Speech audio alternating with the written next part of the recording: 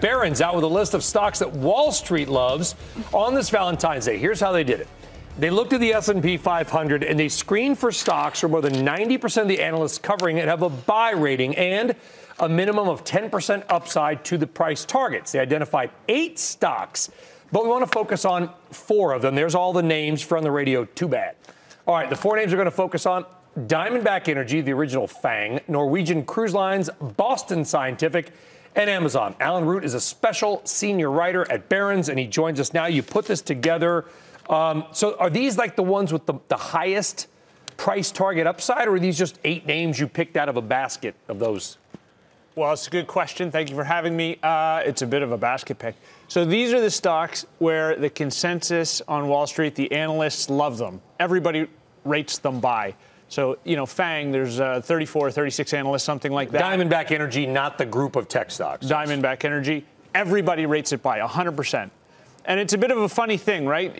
We often argue, is it a good thing that everybody loves it? Is it a bad thing everybody loves it? If you look at the list, it beats the market over the last 3 years and 1 year. It does work. Little There's bit. Some statistical backtesting. Might be, statistical backtesting, that might be a bit of a stretch. Okay. But shocking that Wall Street actually may know what they're talking about from time to time. So some of these stocks, could work from here. But every story is a little different, right? Like the people who are recommending Diamondback are not looking at Amazon. These are totally different analyst pools. Energy, very difficult sector. Diamondback, best of the bunch. Amazon, obviously tech stock in the other FANG index. Everybody loves that for a whole variety of different reasons. Yeah, and you got Norwegian Cruise Lines on here. Of course, Alan, I don't know when you started putting this thing together, but you got this coronavirus thing. It's scaring people off. I absolutely agree with you. The coronavirus is a funny thing, and you were talking earlier about how it's going to impact global GDP. For me, everybody gets a pass, right? Q1, the Chinese print, it's down 6, whatever. Yeah. Everybody says, we know what happened there. And they go ahead and look forward. You don't want to minimize a human tragedy, but these tend to be 3 to 6 month impacts, and usually that's how I'm looking at it. Like everyone will say, okay, but there's an asterisk. It's coronavirus quarter. I want to ask you about Diamondback Energy. Mm-hmm. I've spoken to analysts off the record. They will never say this in public, but they're like, well, it's my sector. I have to like something. Like, right. I can't have a neutral on every stock. I have to have some buys. So do you think that it's possible that in the case of the energy sector, the analysts are just like, okay, this is the least bad one? Or do you think that there's genuine love for it based on the analyst reports you've seen on that name? A bit of both, right? If you look at the S&P 500, I think energy is at its lowest weighting. 4%. It's like, you had it. It's like 4%. It's incredible. So, there is an element of, oh goodness, it's pejorative, but dumpster diving, right? Like, what am I going to like should something good happen? Right. Good things happen in cheap stocks, all that sort of stuff.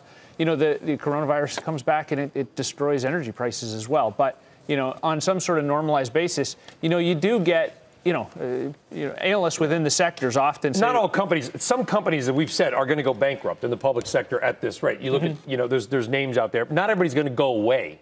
Right. I guess that's the idea. And actually, some of the But I want to focus on who didn't make the list. Microsoft did not make the cut. That's surprising, actually. Didn't make the cut. Everybody loves it. Average analyst price target was only up 6%. But you picked one above it. What was the tech stock on the list? Amazon. That's consumer discretionary. Yeah. What tech stocks on the list that's not Microsoft? No. Is right there. Where's my list? You don't have one? You got Diamondback, Norwegian, Centene, Quanta Services, they build energy. Boston Scientific, L3 Harris, Cigna, and Amazon. L3 Harris is going to be in the industry. That's industrial. Quanta Service is the They make power plants. That's power plants. That's engineering and construction.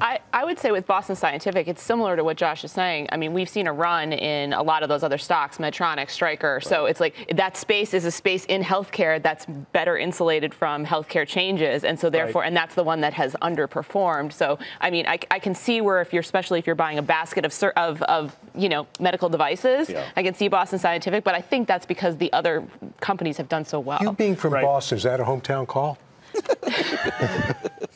But you make a good point, and really it gets down to all of the reasons different analysts within different sectors. It's almost a little bit of inside baseball for Wall Street analysts and how they decide what to pick. Yeah. As much as these are the greatest stocks in the universe. And by the way, of your 8, the top 3 with the most upside, according to analysts, are Diamondback by far, because we know what's happening in oil and gas. Norwegian Cruise Lines, and Centene. I know Jim Cramer just had the Centene CEO on about a week ago. Alan Root of Barron's, we can check this out online today. Absolutely. Good stuff. Thank you very much. Happy Valentine's Day, Alan.